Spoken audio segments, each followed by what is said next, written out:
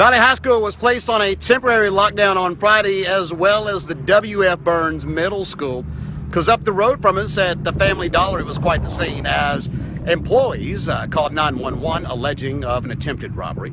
When police arrived on the scene, they took a look at the surveillance tape and realized it was in fact a two-person job. Valley Police arrested one Tori Alsabrook and one Heather Dees Swan. We caught up with Major Mike Reynolds from the Valley Police Department. Yeah, Friday morning we got a call at about 10 minutes till 9 in the morning from the clerks at the Family Dollar store located on Highway 29 just below Valley High School. The call was in reference to they were reporting that they had just been robbed by an unknown white male wearing a camouflage jacket and a black bandana who was last seen running towards Valley High School.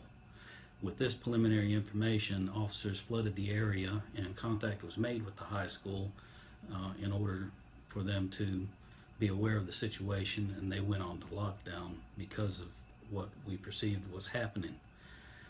When officers got there, they locked down the store and waited for investigators to arrive. Once they arrived, they started interviewing the clerks, and it soon became apparent, talking with one of the clerks, that she admitted that they had fabricated the story of the robbery, that the night previously her and the other clerk had taken the money and split it between the two and had come up with the story of the robbery in order to cover their theft. At this point, that they were both arrested and brought to the Valley Police Department for processing.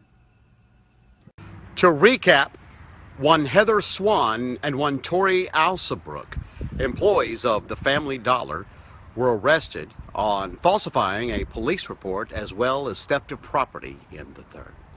Reporting from the Valley Police Department, this is Gator Kincaid.